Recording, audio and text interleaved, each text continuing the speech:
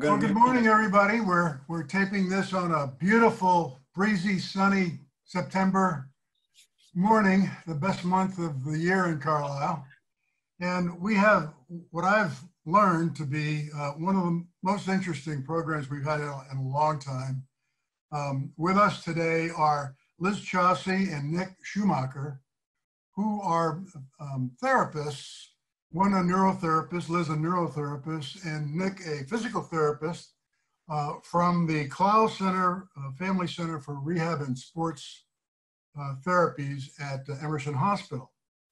And we're gonna learn a lot more from them in a few moments. And also with us today, Joan Ingersoll, our fearless leader for the Council on Aging, Jean Bagnashi, who is the chair of the Friends of the Council on Aging, and I'm sure she'll be willing to be ready to update you on what's happening with the Friends as we end the year.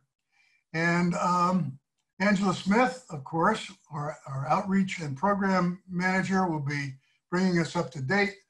And I just have to give a hats off to Chuck Bagnashi, who's the director and producer and technical support person extraordinaire for our monthly meetings on community conversations. So thank you, Chuck, and thanks everybody for being here. And Joan, would you like to say a few words? Yes, I would. Good morning, everyone. Thank you for joining us. I just wanted to give a few updates on what's going on at the Council on Aging, how we're trying to keep people engaged and give people opportunities for connection, even during these challenging times.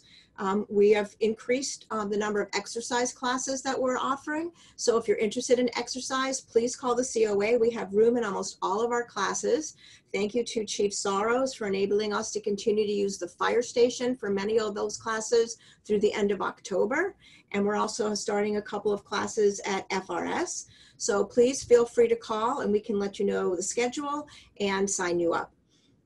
We're also happy that we're going to, with the Board of Health, we're offering a drive-in flu clinic on Friday, October 2nd. We have a number of doses available. We don't know the exact number, but we've sent mailings out to many seniors over 65 and over who we think have had flu shots in the past and would be interested. And you can call the COA to register. And we can give you more information about that. That's going to be at St. Irene Church. We continue to offer our haircuts at the fire station. Those are extremely popular. They've been full almost every time. Then we have another one scheduled in October. We had a concert at Village Court, today we have a trombone trio at Village Court. So we continue to provide events like that. And also we had a drive-through subs and serenade where over 80 people came in to get subs thanks to the generosity of the Friends. We did that last week. So there's a lot going on. Transportation is picking up. We're getting lots of calls and we welcome your, contact with us. We also have a new social worker, Carol Grunike, and she's been busy trying to get to know the community. She's been reaching out to people by phone and asking if they're interested in either a Zoom group or an in-person small group for different kinds of support, such as social isolation, connectedness, anything that's on people's minds. She's gonna offer some groups probably starting next month. So that's just a brief thumbnail of some of the things that we're doing to provide you with, ways to connect with each other. And I think I'll turn it over to Angela for an announcement from the library.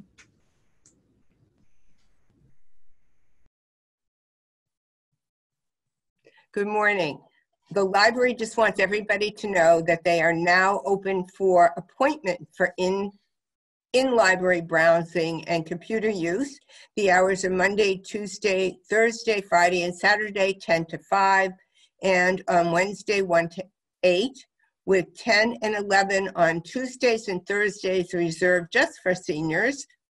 The current Art and Gleason exhibit, Built and Imagined by Beth Gallstone, will be on display until December 5th. Curbside pickup can still be requested during normal library hours. You can visit gleasonlibrary.org for more information or call 978-369-4898.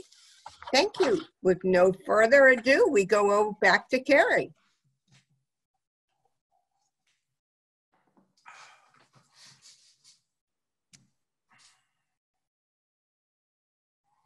Thank you, Joan, and thank you, Angela.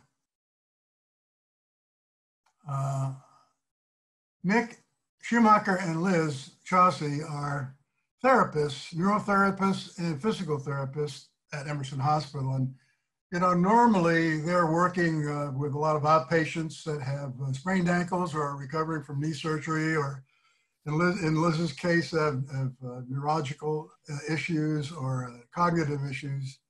And that's probably what their day has been most of their career at Emerson until a few months ago when everything hit the fan. And, you know, here in Carlisle, we've only had 20 or 30 cases confirmed with the COVID. And I believe until August, we probably didn't even have anybody hospitalized from town. So, you know, we're sitting here in the woods, fat, dumb, and happy. And it's easy, especially for us seniors who are less out and about in any event, to get a little cocky or cavalier about this disease. And that's the last thing we want to do. So I'm really glad that Liz and Nick are here, because they've been on the front line when this thing hit at Emerson Hospital. Emerson Hospital did a complete 180 and focused on one thing several months ago, and it was all hands on deck. So no matter what you did before, whether it was treating an outpatient and a person with a sprained ankle coming in from the tennis court or whatever, it changed significantly. So maybe we could start, I don't know, Liz or Nick, either one of you can start. You were doing something day one, and the next day you were doing something completely different, and life hasn't been the same since. So maybe you could sort of give us a sense of what that was like. Sure. Yeah, so well, first I'll introduce myself a little more. I did my undergrad and doctorate at Boston University, and from there I did my orthopedic residency at Mass General. So my whole career has been all about orthopedics, sports performance, strength conditioning. So being in the inpatient hospital working with acute neurologically and cardiopulmonarily impaired patients was not where I had planned, but being a physical therapist, we all kind of had the skills in our doctoral level training to deal with these sorts of situations. So, you know, that's just about me. I've been at Emerson for 3 years, and we'll, you know, from there. Liz, if you want to introduce yourself. Sure. So my name is Liz Chauncey. I did my undergrad and graduate schooling at UMass Lowell. I've worked at Emerson for the past 4 years, and I've kind of had my hand in a little bit of everything. I treat orthopedic patients, neurological patients. I've done aquatics, some cancer management, pain syndromes, hypersensitivity, you name it. I've kind of had my hand in it. So while some of the things in the hospital were a little bit more familiar to me, again, still just from an outpatient perspective to then going inpatient and in the hospital, 100% a very different change of scenery for us. Totally. Yeah. So, I mean, I could speak to our time, you know, in Emerson Hospital. We were taken on as patient care technicians. So essentially we're assistants to the nurses and the physicians doing whatever was needed for the patients. So anything from helping them bathe and clean up in the morning, helping them brush their teeth, walking to the bathroom, to getting vitals every 4 hours. So in the hospital, when you have COVID, we had to check vitals every 4 hours through the morning, all the way through the night, making sure there was no sudden changes. We had, you know, unfortunately, a few patients on our shifts pass away. We'd have to go ahead and you know, go through the processes of what to do with that person from then on and moving them off the floor. So definitely some challenging things we had to deal with. Our hours were all over the place. Both me and Liz had a few night shifts during that time where we worked from 7 p.m. to 7 a.m., which I didn't know I could stay vertical for. And it was amazing with the support of nursing and just the community there kept us awake. And, you know, we took a lot from that experience. We were wearing a lot of protective equipment. So from every room we went into, and we went into probably between 50 and 60 rooms every day during a 12-hour shift. We'd have to gown up, put gloves on, put a N95 mask on, sometimes have to put a surgical mask on that on top of that, put goggles on, and make sure we wash our hands and sanitize before going in the room, and then de-gowning, taking everything off and changing it between times. So 50% of our time was probably just gowning up and gowning down to ensure we weren't transferring things from room to room, because everyone on our floor for the majority of the time had COVID, and that was between 20 and 30 patients at a time at its peak in March and April, and that went to as low as maybe 4 or 5 towards June when we were no longer needed because the surge had kind of died down at that time. And a lot of these patients, again, as Nick mentioned, we were kind of going in the rooms to help them with whatever they needed. I don't know if you can or can't imagine, but a lot of these patients were bedridden or fairly immobile. Most of the people on the floor were on oxygen consistently. I know you've heard a lot through the news that people with COVID have been on ventilators. For Emerson, most of those patients that were on ventilators were typically in the ICU, so we didn't necessarily see those folks as often, but we were still working with people that were frequently on oxygen and various forms of oxygen. They would also be on, hooked up to IVs and be receiving antibiotics and other medications. And that was probably part of the hassle too, is trying to maintain their safety with assisting them to the bathroom while managing all of their cords, making sure that they don't trip. And the scary thing is for a lot of these people, they were frequently reporting that they were having difficulty breathing, even when they were on oxygen. And that was one of the biggest things that was kind of surprising.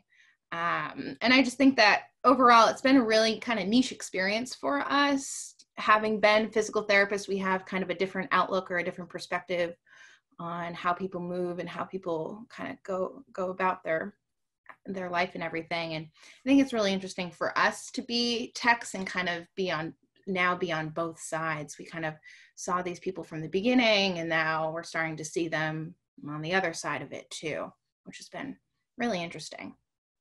So when you're oxygen deprived or oxygen compromised, how does that manifest itself? I mean, for us, not close to the situation, it's just, I can't imagine what it must be like to have that situation. I know I have my own little personal pulse ox thing that I use to monitor myself, because one of the things I heard was that if you're going to start coming down with symptoms, one of the first things is your oxygen level is going to go down. You may not even know you have any other symptoms. But I can't imagine what it must be like to really be compromised that way. And it affects you physically, certainly, but it must also affect you mentally. Absolutely, both physically and mentally. So from a physical standpoint, the difficulty breathing, a lot of folks after going through this, they have that sense of weakness and fatigue. A lot of that shortness of breath or a reduction in oxygen kind of manifests itself as fatigue and difficulty with things that people normally take for granted, like walking across a room or getting dressed. It's much more laboring now to do all these things, and that's something that we notice. And from a kind of cognitive or mental standpoint, there's actually quite a few kind of factors for that. So with a reduction in oxygen levels, that means that there's less oxygen coming to the brain. So we have noticed that some people do have a change in their cognition. Maybe that manifests as memory loss or difficulty focusing.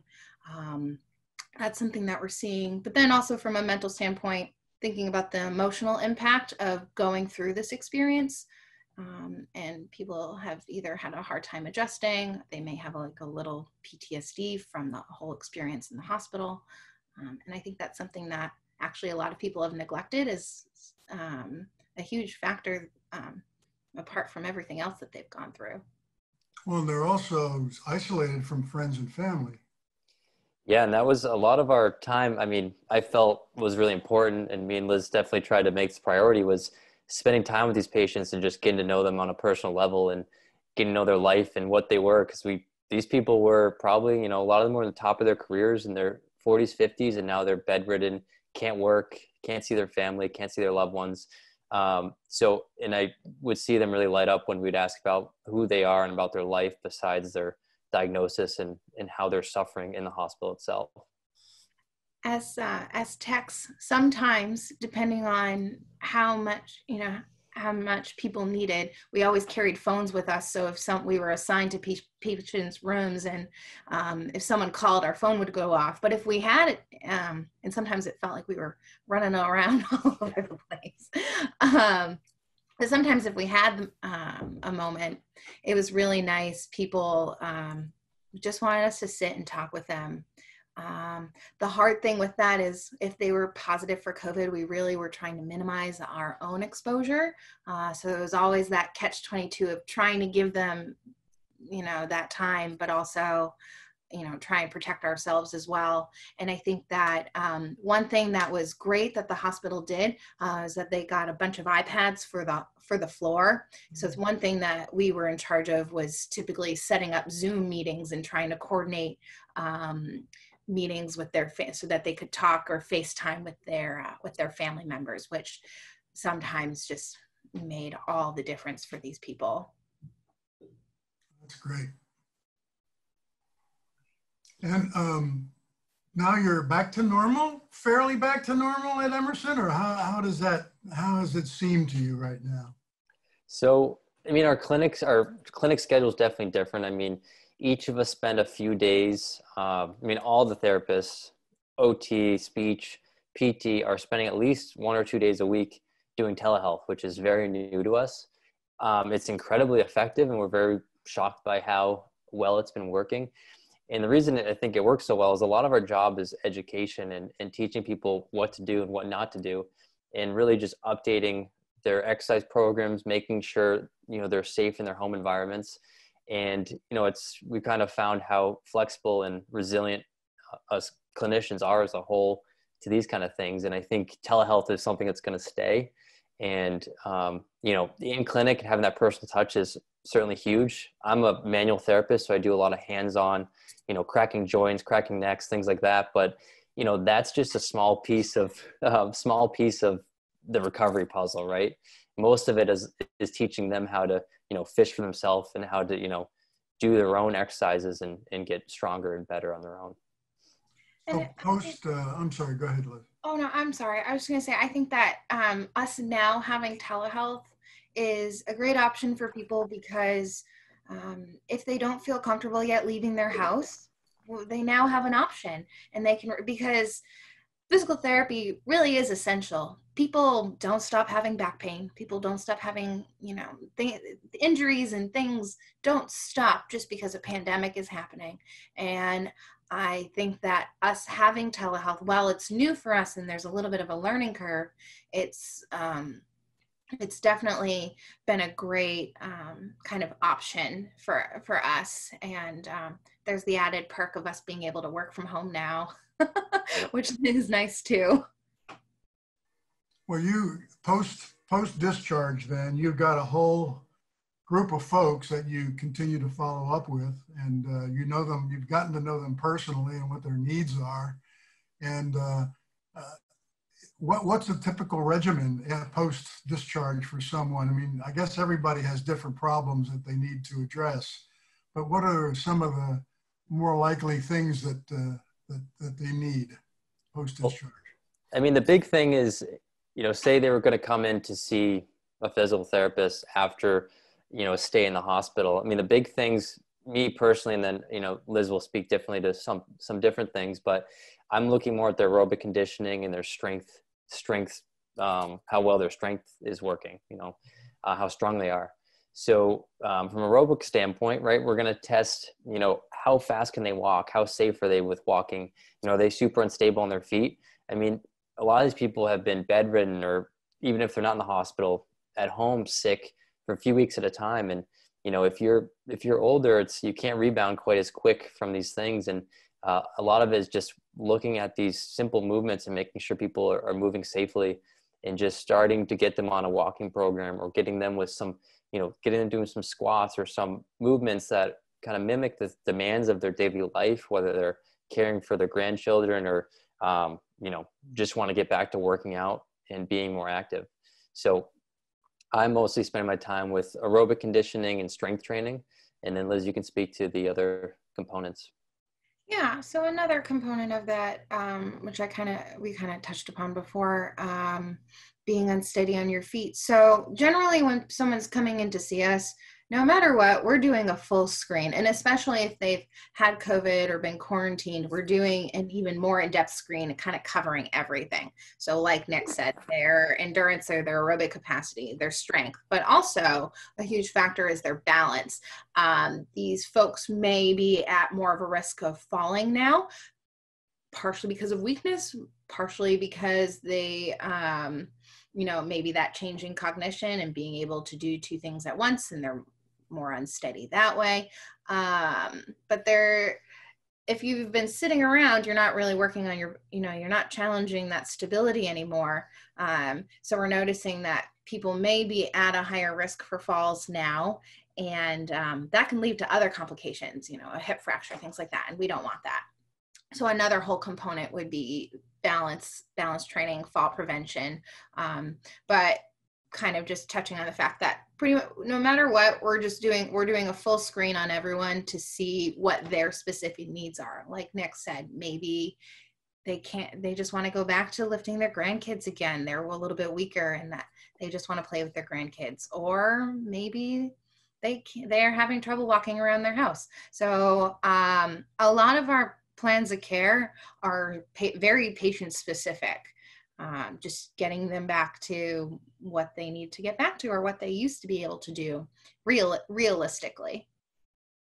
Well, it must be very challenging when you don't have a baseline, how these folks were before all this happened of their condition. And you sort of have to say, well, is this something that they've lived with for the last 5 years, or is this something that's just been brought on by the COVID and by their being inactive for the last couple of weeks or 3 weeks or whatever.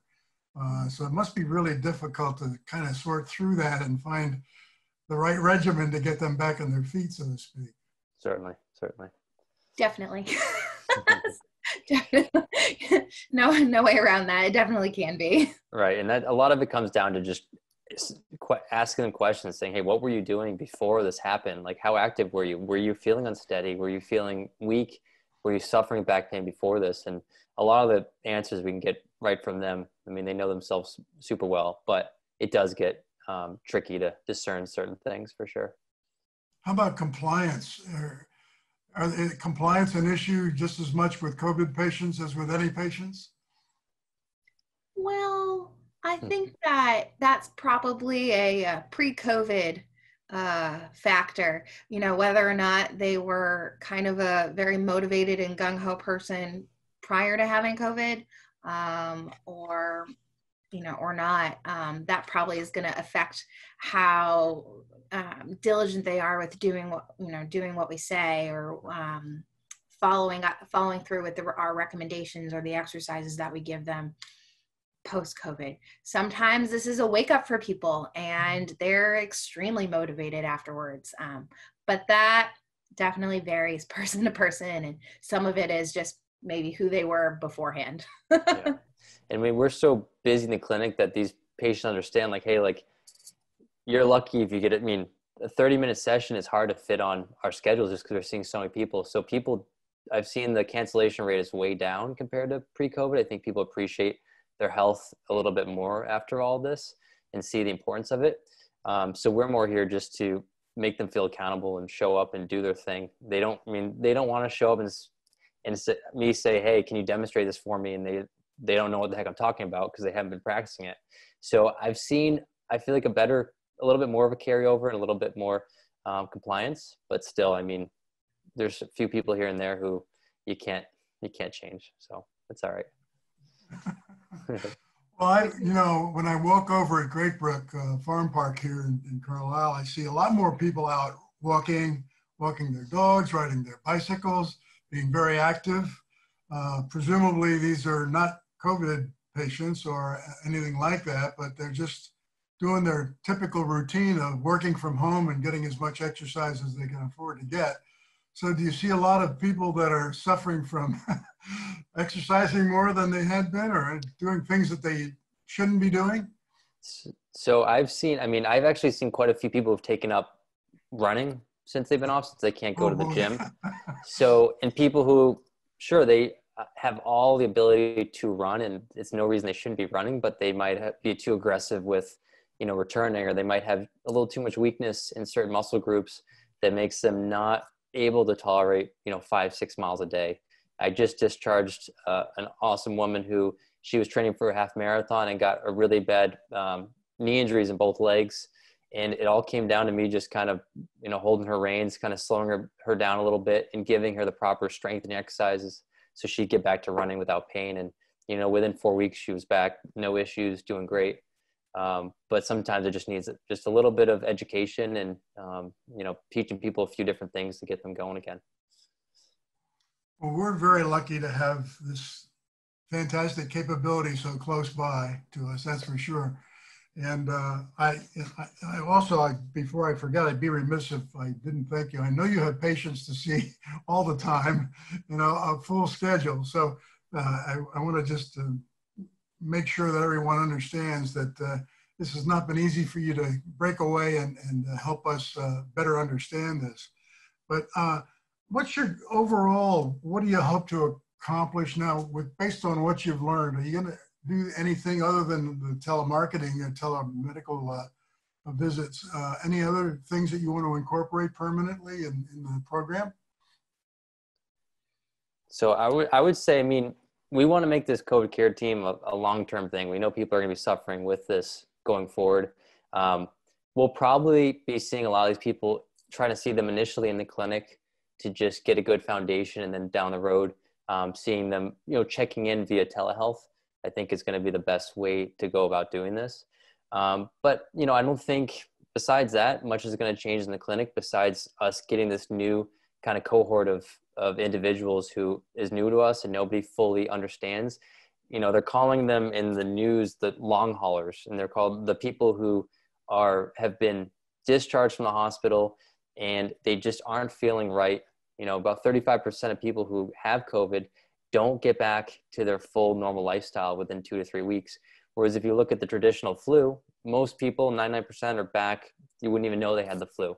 And there's a lot we don't understand and a lot we're learning. But, we're just going to base things on what we see here and now and what the impairments they're coming to us with. And, these are all things we know how to train and get better. We work with awesome speech therapists who can work on cognition, occupational therapists who can work with, more personal, toileting and personal care type items. And then us PTs who will look more at the big picture type things. I think the key is knowing that from our perspective, that physical therapy is an option for these people if they're noticing that things are more challenging. And instead of just kind of waiting it out, it's okay to come to physical therapy. We can help you. And I think that that's something that is a good goal for us to strive for, is just making sure that people know that we're out there to help them. So when you say long haulers, what is a long haul in this regard? Is it 2 months? Is it 3 months? I'm sure it varies from person to person, but generally speaking, what are we looking at here? It could be upwards of months. We only have data from March to now, and right, people are still struggling with this. So it's hard to know how long it'll last. We know that neurological changes tend to recover a lot slower than orthopedic type injuries, just because nerves in your brain just are slower to respond. They can recover, and there's a lot of neuroplasticity and potential for benefit, but we're not quite sure what is driving these things. And there's a lot of people smarter than me trying to figure this out, and it's a challenge for sure. How do you diagnose progress in that regard? Do you have them doing crossword puzzles, or what do you do? We actually leave a lot of the cognitive therapy to the speech therapist, and they've been a great asset for us. But even just from like a physical standpoint, for us, when we're evaluating someone, we're using more so objective measures and a lot of different testing measures that have some standards and that we can actually track progress with. And it's good data for us, and it's good for them too, because sometimes it might be hard to track or feel that progress, and objectively we're able to, with the certain tests that we have as physical therapists, we can kind of show that. Is there any sort of special element of this involving sleep? Yeah, I mean, sleep can certainly be affected by this, and some people, are fine. They're not sleeping as well after dealing with COVID, and again, it's hard to know why that is. I mean, people are excessively fatigued. It doesn't mean that they're sleeping more, but they just are dealing with the baseline fatigue that makes being productive throughout the day very challenging. So we do, as PTs, we promote good sleep hygiene, good hydration, good diet, and we try to just touch on those things because we know the benefits of all these tiers of health that, a lot of times they don't hear from potentially other healthcare professionals. So we try to make that a big part of what we educate on. Any closing comments you'd like to make? Come on, go first? Yeah, come see us. Yeah, I think the majority of all people who start PT are so excited that they did it. I think it's getting the initial referral to do it can be a pain in the butt to start with. But as physical therapists, we're direct access in Massachusetts. You can come see us without a referral. All insurance asks is that eventually you get a referral at some point, just as a secondary thing to cover, insurance. But come and see us. It's not an issue. Just book an appointment. We'll provide you with our phone number and email. So if you have any questions, reach out. I think the bottom line is knowing that there are, if you're feeling different, or you're feeling the changes from COVID, or you're feeling like you're not 100% yet, there are people out there that can help you, and there's hope to get you back to where you were before. And we can do that for you. Well, that is absolutely great. I think the takeaway for me is that we have to really guard against becoming complacent about this disease. Our audience in particular, we're the more vulnerable part of the community, seemingly, and we can't just take it for granted that this is flu on steroids. This is much worse than that, and the effects can be longer lasting. And we really need to make sure that we're taking all the precautions that we've been advised to take. And it's just great to know that we have this kind of a resource available to us. I think as you learn more about what Angela does with her programs, with exercise programs, I think all you guys ought to be joined at the hip and working together, because it sounds like there's a real opportunity here for synergy. Certainly. Sounds like it. Yeah, it'd be great. Yeah. Well, thank you so much for being with us and for sharing your experience. And thank you for all that you've done for our community. Of course. Thank you for having us. Yeah, Thank you very much.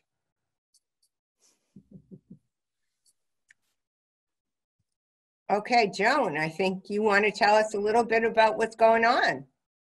Sure, and thank you to both of you. It was very interesting and informative, and I appreciate what you're doing. Well, so some things that I want to make sure everybody's aware of, kind of maybe following up to what we just heard. The COA has a pretty robust medical equipment loan program. So if you know that you have a surgery coming up, or you've had an accident or mishap, or for any reason, and you're of any age, not just for seniors, you can give us a call, 978-371-2895. And we have walkers, canes, wheelchairs, raised toilet seats. We have things we don't even know we have. Angela got a request the other day for something, and we found it. Clyde found it. So we have a lot of different items that are in good condition and that we will loan you free of charge, drop it off for you, pick it up. So please call us if you or somebody in your family needs a piece of medical equipment. I wanted to remind people about the transportation program. There is grocery shopping and delivery going on through the Carlisle Neighbor Response Team. So seniors in need of groceries, pharmacy items, library books, or anything that's essential can call the response team, 978 254-0508, and this is a free service. So if you're a senior and you need this, you don't have somebody else to help you, please feel free to call them. They're happy to do it. And of course, we have a transportation line and transportation services to all seniors and people with disabilities. So you can call our transportation line if you need a ride, 978-371-6690.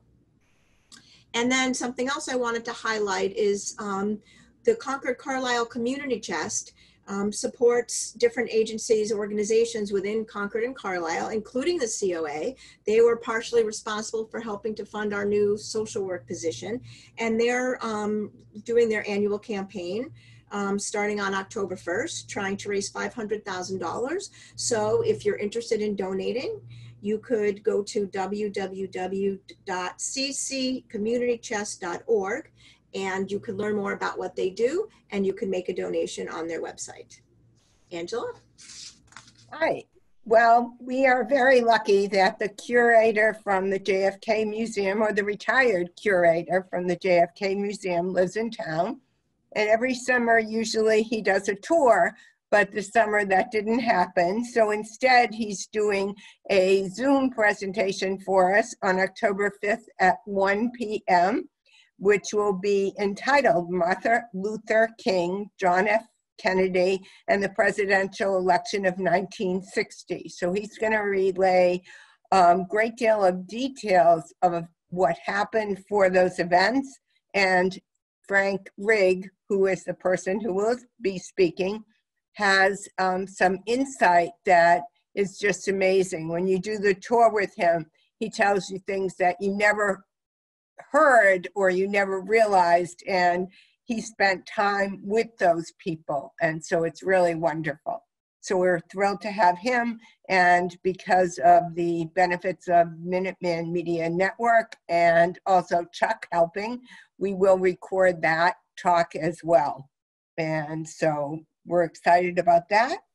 And another talk that we're going to be doing with Chuck is Clyde Kessel, who not only does our medical equipment, but is our Shine counselor, will be doing our annual open enrollment presentation, again on Zoom, on Tuesday, October 27th at 2 p.m. And if you want the link for that program, all you have to do is call the COA at 978-371-2895. Jean, do you want to tell us a little bit about the Friends? You're muted.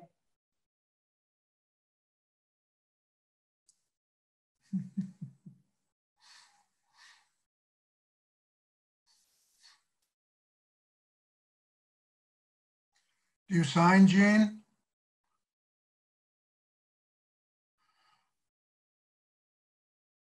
Okay, that I wanted to say how much physical therapy helped me with back problems. So that was very interesting. And most of the physical therapists that I'm aware of are of a very young age, and they're very good about just, you know, sticking to the exercises. But today, it is my pleasure to talk about the annual Fall Cultural Series that is sponsored by the Friends of the Library and the Friends of the Carlisle Council on Aging.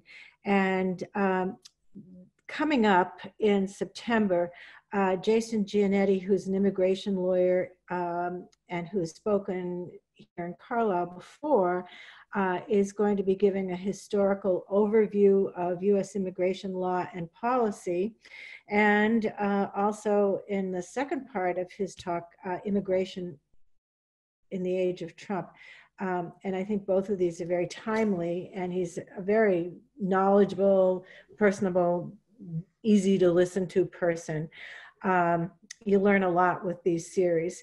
And along with that is going to be a two-part series in October.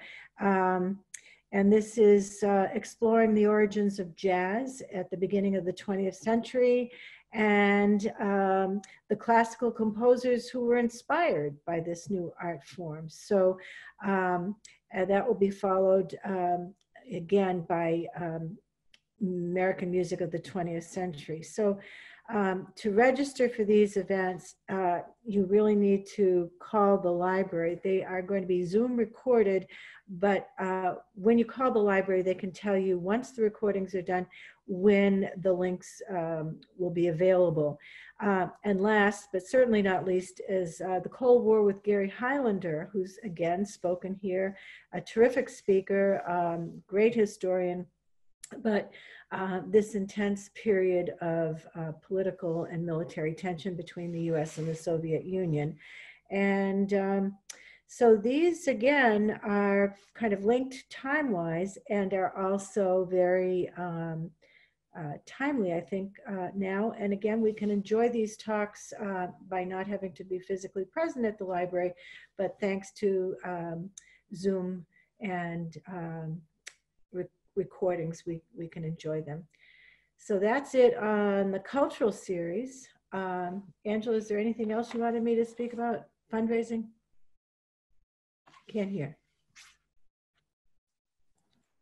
I think you wanted to talk about what the Friends has been doing during COVID, as well as what they do for us all the time. Well, as far as the COVID and the support of the Friends, we had a very, very, very lovely response from our townsfolk on kind of realizing that to keep programs going and to increase support as deemed needed, people were very, very generous and donated, not just during our fall drive last winter, but into the spring. So we were able to add to the, I think it's the Good Neighbor Fund that was, you know, just to be there as a reserve so that the COA didn't have to come, you know, for each and every need to the Friends, and basically had a little pillow to fall on.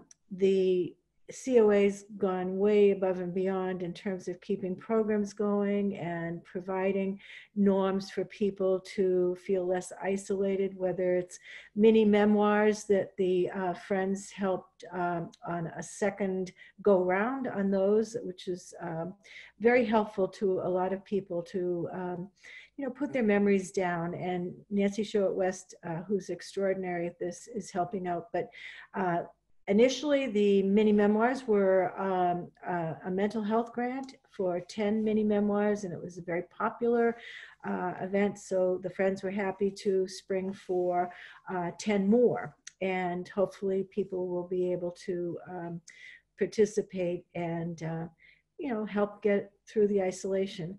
I think basically that the fundraising efforts for the Friends, our fiscal year ended in June, so now we are revving up for our fall campaign. And I really believe deep down that people in town will be as responsive as ever.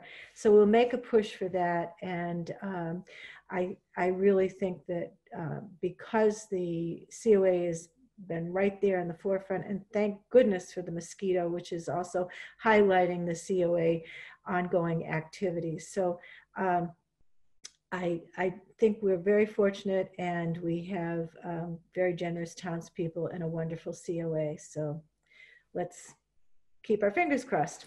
That's it. And people can continue to donate to you on PO by sending to the Friends of the Council on Aging at PO Box 38. Anytime you will take their money, and we will make sure that it gets to good use. Good. And look for our flyer in late November. Thanks, Jean. Good thing. Joan. Okay, well, a few other things that help to combat social isolation. A couple of Zoom opportunities for people that I want to make sure everyone knows about. We have Virtual Senior Moments, which is actually hosted and run by Jean and Chuck. And, you know, people can drop in, have some coffee while they talk to each other. And, you know, it's a kind of an open conversation. Sometimes there's some thoughtful questions that go along with it, but it's a really nice program. And the upcoming Senior Moments, we have September 28th, October 12th, October 26th at 9:30. And if you want to participate, you just call the COA 978-371-2895, and we will make sure that you get the Zoom link. But it's just a nice way to talk with, people in the community, friends and neighbors, and, be able to just connect. And similarly, we have digital coffee and conversation also on Zoom, and we have different people who facilitate. Sometimes that's also Jean, and sometimes it's other folks. The next one is actually tomorrow at 10:30, and we also have October 1st, 15th and 29th. And again, if you call us, we will be happy to send you a link. It doesn't matter if you haven't done it before. New people are always joining, and we would love to have you. All right, Angela. Okay, so following along with what are we doing online, we are doing a new poetry group with Patty Russo. Patty has always gotten together with our seniors in the past, one-to-one, and she's going to be doing 4 sessions once a month called Virtual Partners in Rhyme, and it will be starting on October 14th. So if you'd like to join, call the COA and we'll get you in touch with Patty. We are continuing our French conversation group, which is also on Zoom every Friday at 3 p.m. And they are really so involved and loving this that they've gone to weekly. Our Gleason knitters are online once a month, the first Friday of the month. And the knitting and service group, which I'm a member of, will actually be meeting tomorrow night as well. We meet once a month on the 3rd Thursday at 7:30 at night. Everything we knit or crochet goes to Carmen Cathedral for the homeless in Boston. And so we will be collecting everything knitted in October. So if you want to join us on Zoom, great. If you just want to knit, you can bring it into the COA and we will make sure that it gets into Boston for the distribution. Last year we had close to 200 either scarves or hats. So I don't know what we're going to get this year, but I'm hoping that if you're sitting there at home and you're listening to us and you know how to knit or crochet, maybe you'll do at least 1 scarf or 1 hat, and it doesn't have to be any particular pattern. The majority of the people that we're helping are homeless men. So dark colors are nice, but there are some women as well. So just to go on with what Jean said about mini projects, I just want you to know we do have 7 open slots for the 2nd round of this. So if you have always thought about recording something about your life, now's the time, or if you'd love an opportunity to talk to families and friends about a particular time of your life, this is a way to give you a reason to reach out to people and get in touch. So Carrie, maybe you want to do this. Maybe. So it's been very well received. The people that have done it have really enjoyed their time with Nancy, and their families have enjoyed getting their stories. So, Joan, back to you. Okay, well, just to let everybody know, we are continuing with the podiatry clinic during this time. It's at the doctor's office in Bedford.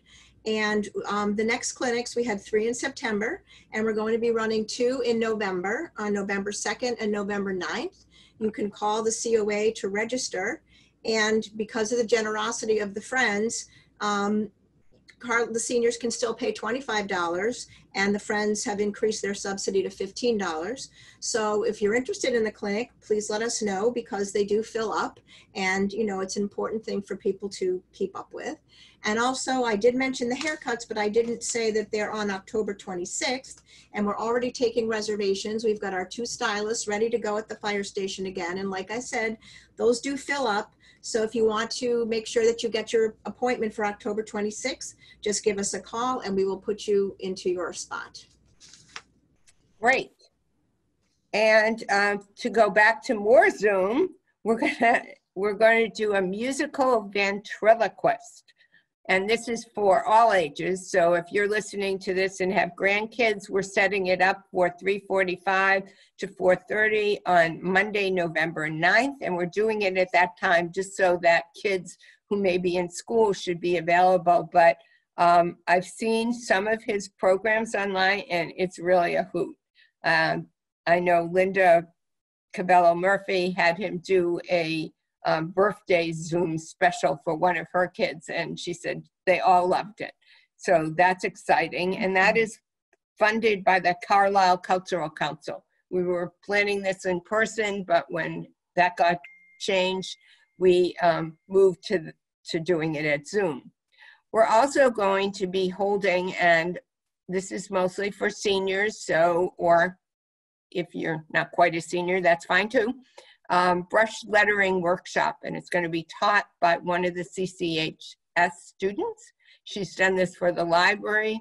So if you ever thought you'd love to learn how to do fancy calligraphy, now's the time. Because again, through the generosity of the friends, she will put together a list of tools like brushes and sheets of special paper, and you'll be able to call, and when they're ready, you can come pick them up from the COA. And this will be twice a month. No, I take it back. November 5th, 12th, 19th, and December 3rd. So 4 times, and you get to learn how to do this and enjoy it. And we're going to record it, but not post the video. It's going to be recorded just for the people that are signed up. So if they missed a session, it's there, or if they want to go back and practice, because it's periods of empty space while everybody does their lettering. So that should be fun. Also, I am trying to get musicians and singers, and Carrie, maybe we can get your lovely group to do one, to do a video of a song or a piece and submit it to Minuteman Media Network.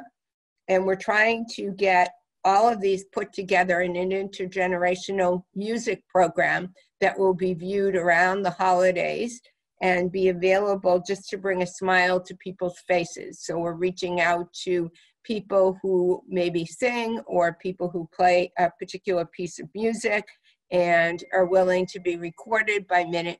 Well, you record it yourself, or Mike Hanauer is willing to record you if you don't have a way to do it. And then we'll send them all to Minuteman Media Network. They'll put together a program. So if you know anybody, please send them along. Anything else you'd like to add, Joan? No, I think you've pretty much covered it. I mean, fuel assistance season is coming up. So we're going to be sending out information to people, and we'll have information in our next newsletter. But if you are interested in learning more about fuel assistance, you think you might qualify, please give us a call. We're happy to help anybody with an application or a renewal. And in that same line, we know that there are people in town struggling more than usual, and would like to point out that there are food support available. You can work towards getting your SNAP, or what used to be called food stamps, and in our newsletter that was available for September, October was links to that. There's also, we're working with the neighborhood response team who's delivering groceries and also going to food pantries and helping families. And Gaining Ground has been providing fresh produce to families and seniors, and they will be doing that through the month of September. And I think they're having one distribution in November. And we also want people to know that the COA, because of our friends and other donations, are here to help you. So if you have a need and you are a senior, please reach out to us. If you ever need and you aren't a senior, there is help through the Carlisle Neighbor Fund, which is managed by each of the 3 churches. So you can reach out to either Reverend Mobayed at FRS, Pastor Widley at the Congregational Church, or Father Frank Silva at St. Irene's. And they have gotten some recent donations. So if you're finding you can't pay your rent or your mortgage, or you can't pay your cell phone, or you're really stuck with something in particular, please feel free to come forward. If you're under 60 and you're looking for other kinds of help, you can also reach out to Bonnie Wilbur, who's our Concord Carlisle community representative, and we work closely with her. And if you don't know how to reach her, just give us a call and we'll put you in touch. And I also want to remind people that we're always looking for volunteers. And right now we're taking volunteers that do Meals on Wheels delivery.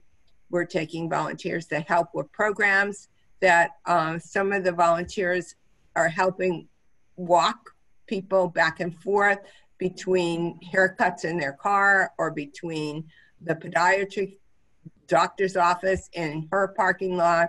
We're having people call with questions about your health. Jean spent a whole bunch of time this last weekend calling and asking COVID questions to make sure everybody's well and safe before they went for haircuts. So we're always looking for people, and we definitely want to encourage people who aren't just seniors.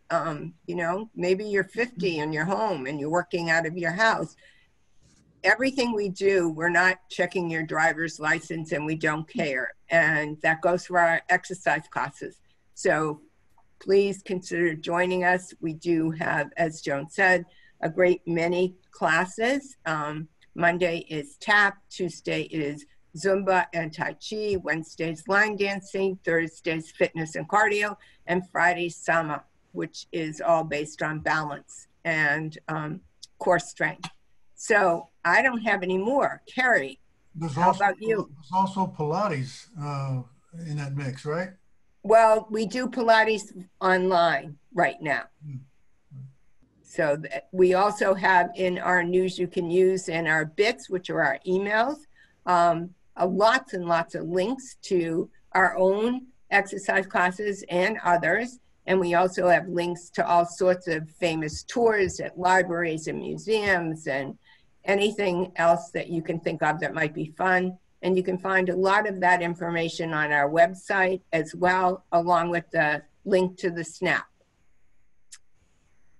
Oh, that's terrific. Well, you know, the number of programs that you sponsor is just outstanding, and it's matched only by the percentage of participants in town. I think I looked at the stats one time, and 70% of the seniors in town have been a part of one program or another during the year, which is phenomenal, that level of participation. So, and I think it's held pretty steady at that level. I think with all the Zoom opportunities, things have continued to be very active in that respect. So thank you for all that you do. It's just tremendous. I'm so happy to be here hosting this today. And I again want to thank Liz and Nick for taking the time away from their very busy patient schedules to be with us. Thank you, Jean, for sharing what the Friends do, and Joan for the overview, and Chuck, as always, for your wonderful technical support. It always seems to go without a hitch. It's great. And to all the folks in our audience, please, please use this opportunity to learn just how difficult life can be with this COVID. And don't get complacent about it. Don't get careless about it. You don't want to be involved in any way in this whole process if you can avoid it. So stay safe. And what did the guy on Hill Street Blues used to say? Be careful out there. Was that his final line? So be careful out there. Stay safe. Stay happy. We'll see you next month, everybody. Thank you. Bye. Bye.